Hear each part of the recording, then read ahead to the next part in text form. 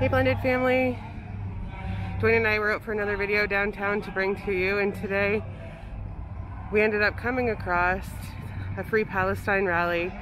So a lot of the Palestinian group is down here today in front of the Peace Tower in downtown Ottawa.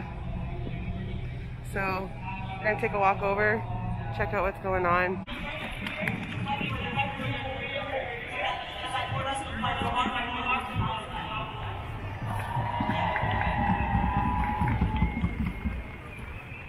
That being said,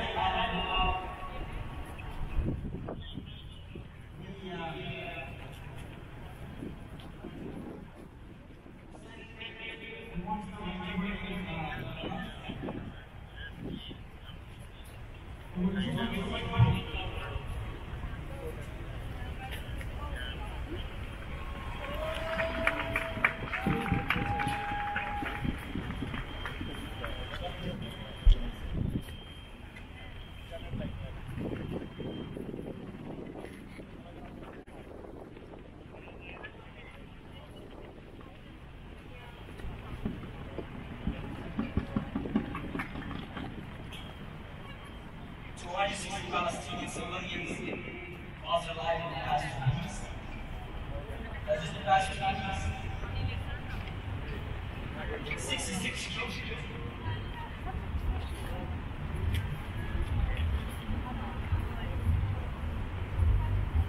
66 children, 38 women.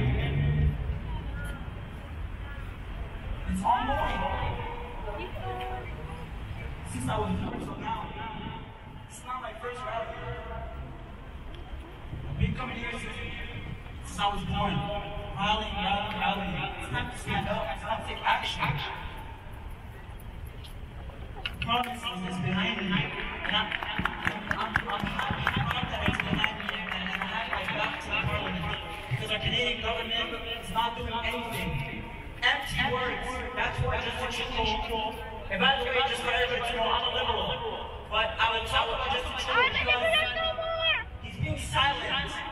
He's being silent, and kids are dying. They're not actually dying. They're being killed under the hand of Israeli weapons that Canada provides. Canada provides weapons to the Israeli government. Shame, Trudeau! Shame! Trudeau! Shame, Trudeau!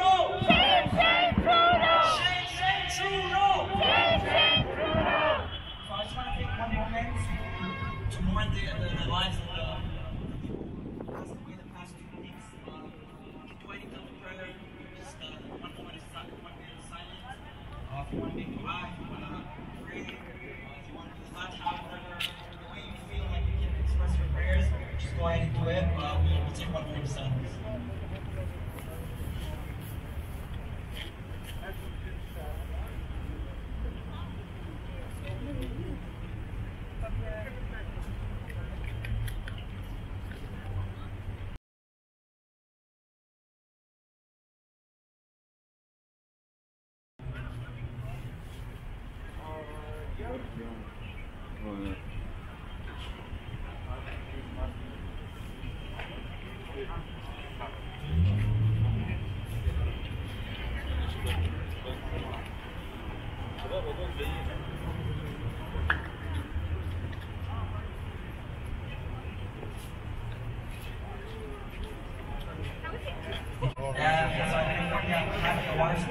Which is to your left.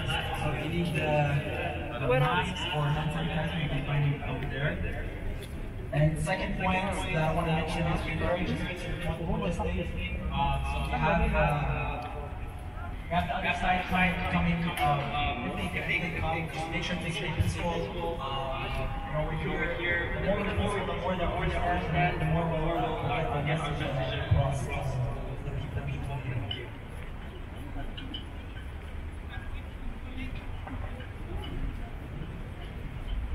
I won't take a lot of time, but I just want to mention something very important. We're here last week. We're here 2 months ago. We're here 1 year ago. We're here 27 years ago. We're here 7 years for the justice and the right of the Palestinian people. And we're going to keep doing that until we don't have the hostages, until we don't have the peace that we're looking for.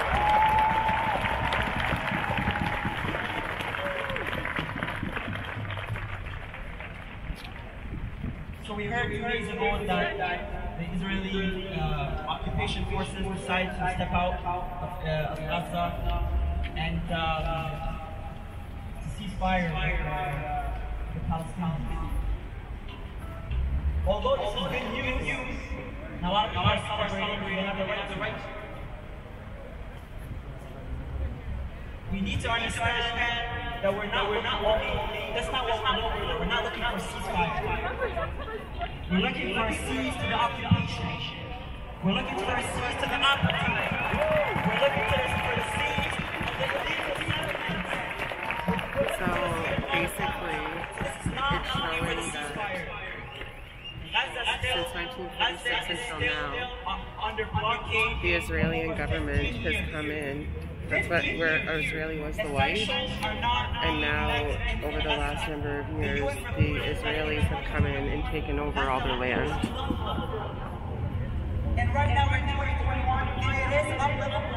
So this was 1946. This is Palestine in gray and Jewish owned land in white.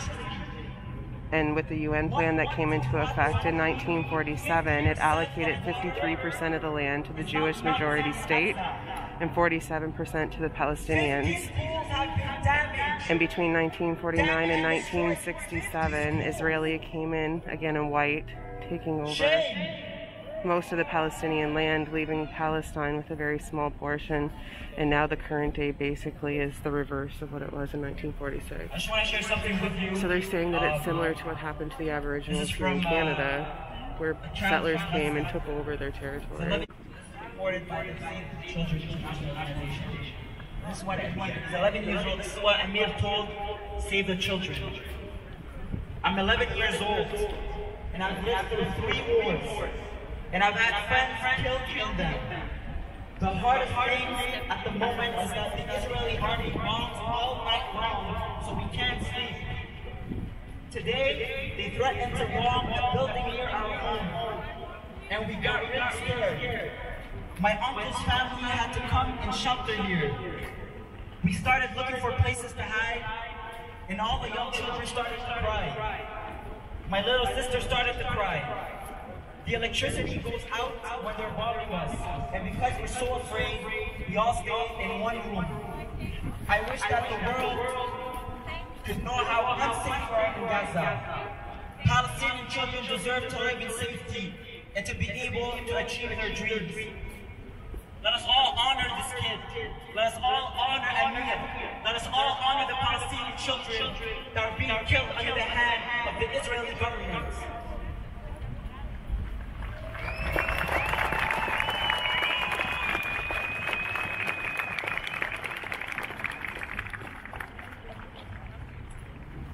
I have a few other points, but just for the sake of time, I'll move on to the next part of the schedule.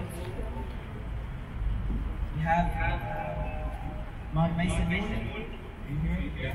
She's going to sing us the anthem, national anthem.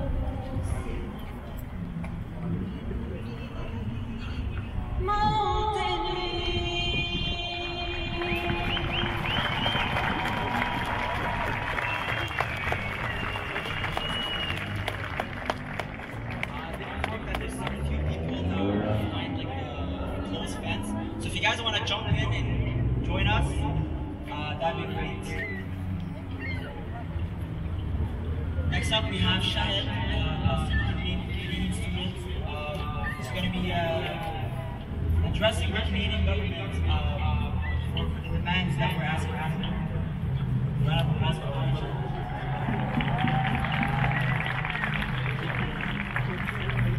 For this point, we're going to get everyone to get the phones out and to videotape that. It's going to be very short, and I want you all to post it on social media, Twitter, Instagram, whatever it is, and tag our Prime Minister, and tag our Foreign Affairs, not down. So can I get everyone to put their phones out and videotape this part?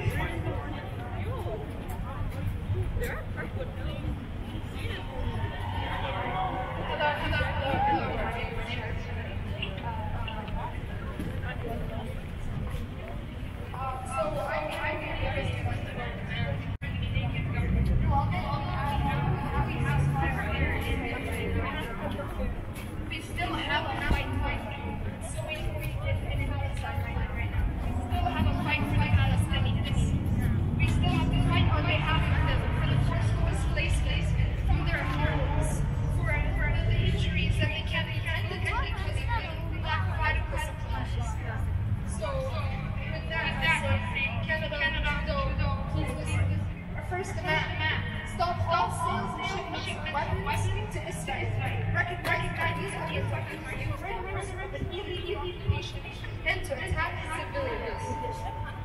Our sector continues to exact reaction from the Israeli government and demand immediate halt attacks on Al-Aqsa Mosque and call for an investigation of ongoing human rights abuses and an end of the eviction in Jerusalem and the expansion of any settlements, illegal evictions in the area. Third, publicly condemn the siege of Gaza and call for Israel to allow for vital humanitarian supplies to enter Gaza. Fourth, commit humanitarian aid that will be used to rebuild the critical infrastructure that had been deliberately targeted by the Israeli government. Fifth, call on world leaders to take decisive action as we did in the fight against the apartheid regime in South Africa. And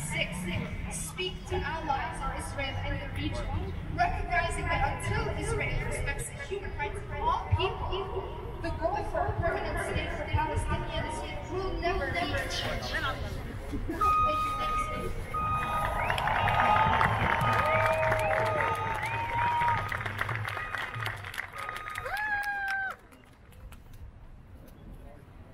you very much, Shahid. Just make sure to tag, like I said, tag Justin Trudeau, tag Maggie Amon, tag your MP. Make sure that the MP is going to see this. We don't want empty words. We want action. We want action now. That's what we want.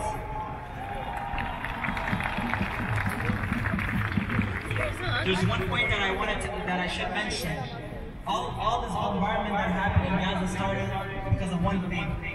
Because of the protest that was happening in Palestine in Sheikh Jarrah.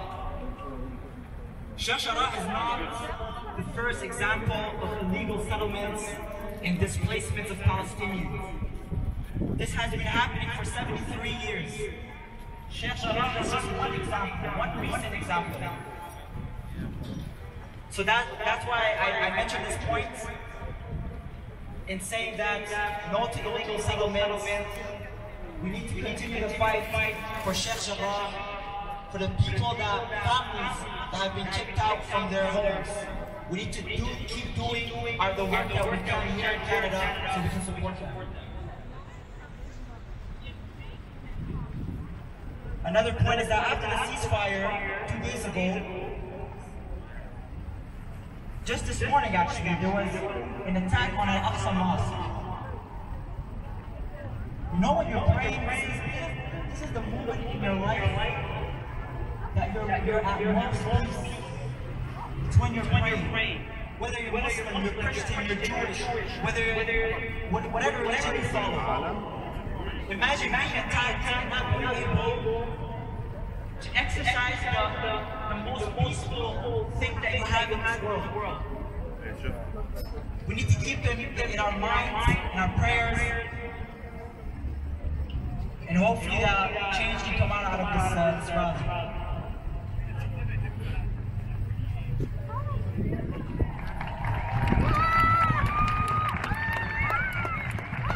Next up we have Ibrahim Palestinian. I guess on behalf of the students here in Ottawa, or all Palestinian students.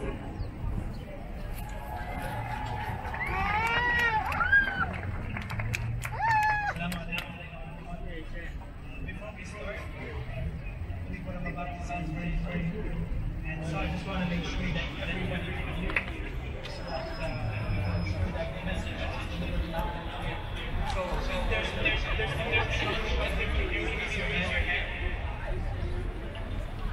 okay, so tell me, I'm going to put the mic closer to my mouth. Tell me if that makes sense. So is this better? Perfect, thank you so much. So what I'm about to say is directly to Trudeau. Dear Trudeau, we are not anti-Semitic. We are anti-Zionists.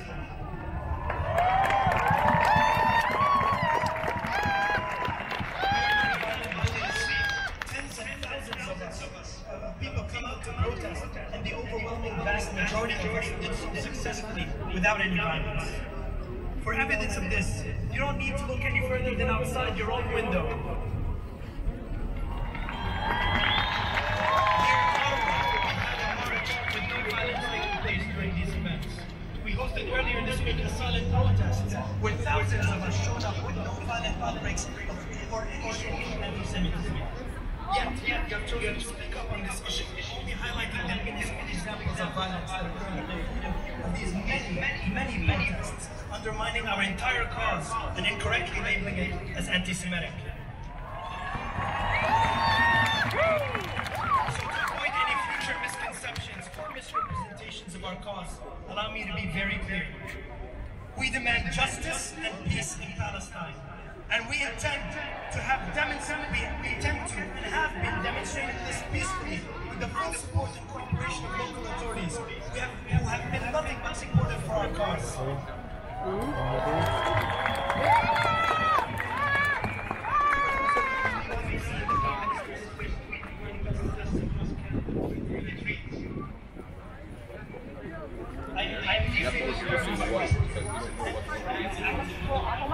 I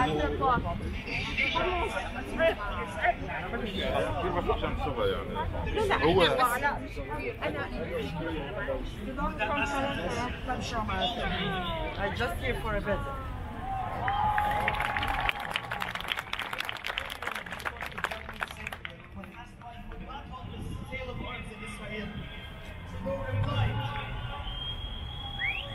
We are monitoring the situation with great concern. He continued to say that the rocket attacks against Israel are completely unacceptable, and Canada supports Israel's right to assure its own security. He also said that violence at Al-Aqsa is also unacceptable, and ends with saying that Canada supports the two-state solution, which is all parties to be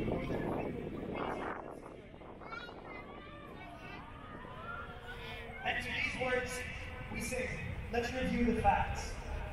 The Israeli military as of today stands to be the 20th most powerful army in the world. That is rivaling that of Canada's very own army. Palestine, however, has no army, has no navy or air force whatsoever.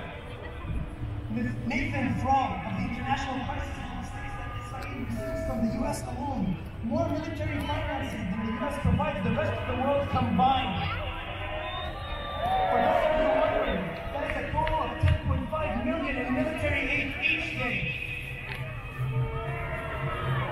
Over the last 2 weeks, the death totals in Palestine stand at 248. That includes 66 children and 39 women, while Israeli casualties hover at approximately 12. Anyone with half a sense can see that Israel does not need support defending itself. How can you, dear Prime Minister, claim to stand for peace when you fail to recognize one side of this so-called conflict as a legitimate state to begin with?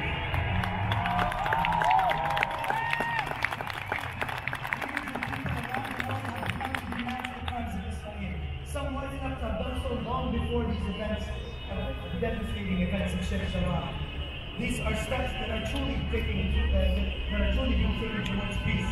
And I have a few examples here so that we can compare how Canada has been approaching peace as opposed to all these other countries. The UK have shut down key Israeli drone production sites to stop their use against Palestine. Jordan, Egypt, and France filed for the ceasefire resolution, which has successfully now taken place in Palestine. Ireland has also included IWA sent $21 million towards helping the Gaza Strip to the terrorists.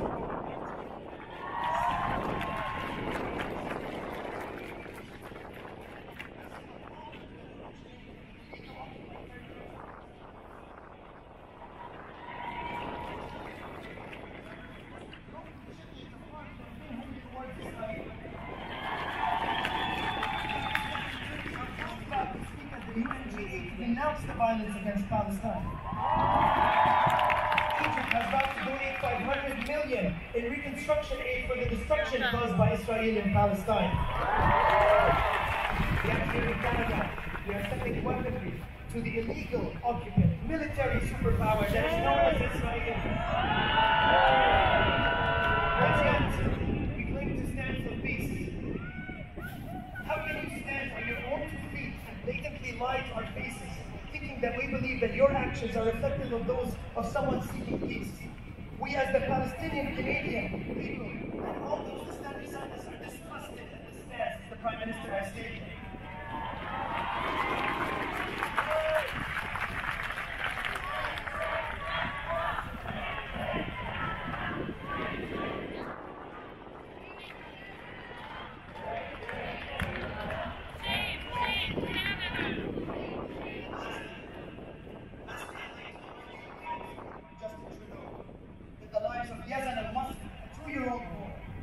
A 6-year-old girl, Muhammad al-Attar, a 1-year-old child, and thousands of children like them are blood that is on your hands, as much as it is on those who have pulled the triggers themselves. Because these are not just Israeli weapons, these are Canadian weapons. And it brings paralyzing sadness to my heart to know the country that I call home will be written in history as the supporter of an apartheid, masking its own contribution to the killing under the guise of aiding Israeli self-defense, which in and of itself is a ridiculous claim. We cannot be supporters of peace and then send boats full of tools for murder.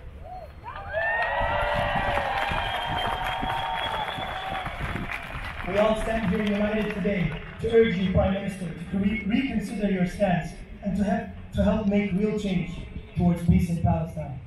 Thank you very much, guys. Thank you for coming on.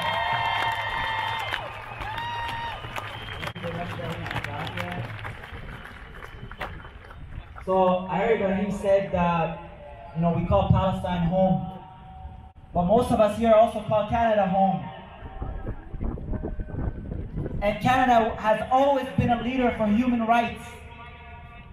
Always. But today, we are not proud Canadians. We are not proud Canadians. Until this government takes action against what's happening in Palestine, we are not proud Canadians. Shame, shame, Trudeau. Shame, shame, Trudeau. Shame, shame, Canada. Shame, shame, Canada. Next up we have Ammi Abu Humam, Palestinian Canadian poet. Thank you. Assalamu alaikum wa rahmatullahi wa barakatuh. I'm proud that all the audience are young girls, young boys, and I'm very, very happy. I'm a very old man. I am suffering all the Palestinian issue since my birth till now, 60 years old. And the Palestinian issue 73 years old. And we are here to struggle for free Palestine. Free Palestine. Free Palestine. I wrote 2 poems in Arabic, and I will introduce them to you, please.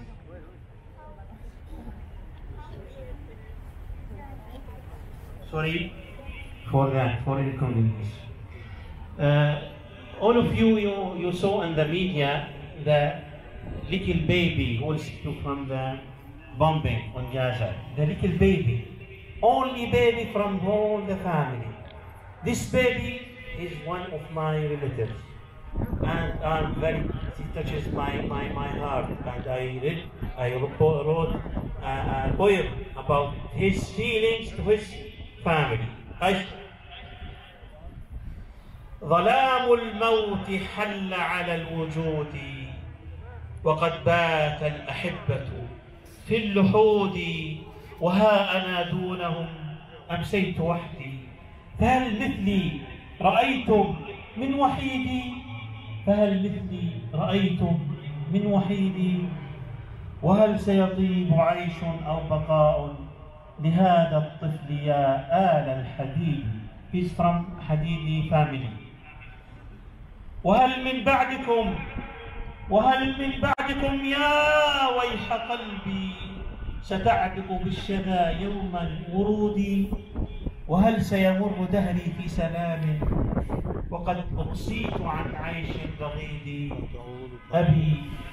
أبي أمي أخي أختي رحلتم ولي لم يبق منكم من سنيدي ولي منكم لم يبق من سنيدي ألوذ به ويحضنني بصدر ويمسح دمعتي فوق الخدود.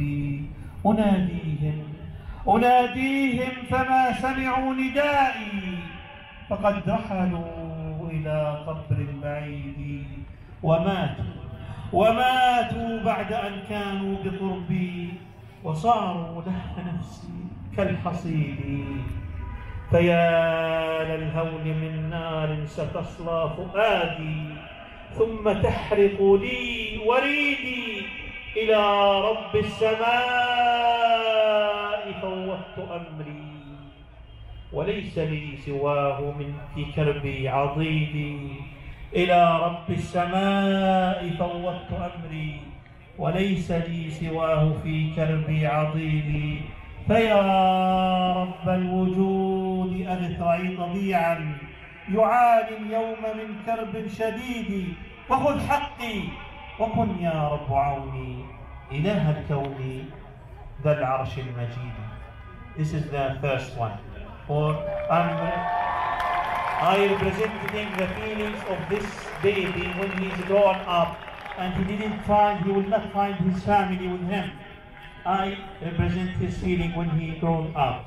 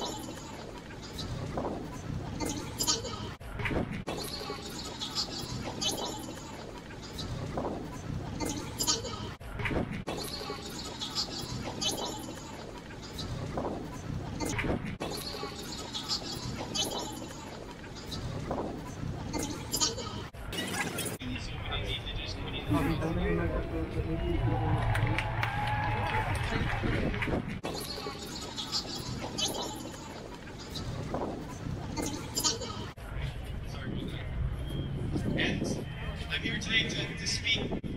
It's happy to be here today, and I have to say that being a Zionist and being a Jew are not things that are mutually exclusive, that should be together all the time.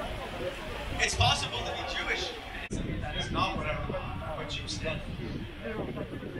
Yes, and I'm here today to say that on behalf of myself,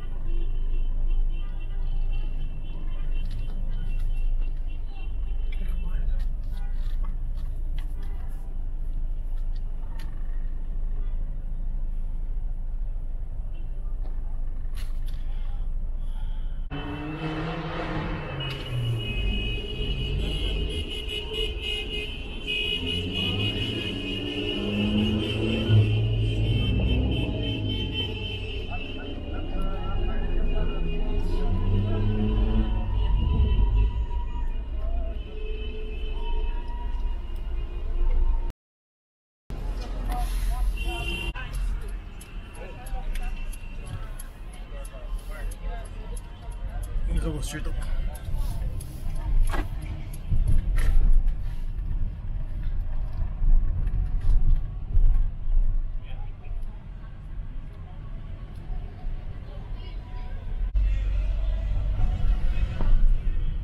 It's really a crazy day in the city today. It's time to go home. Thanks for watching.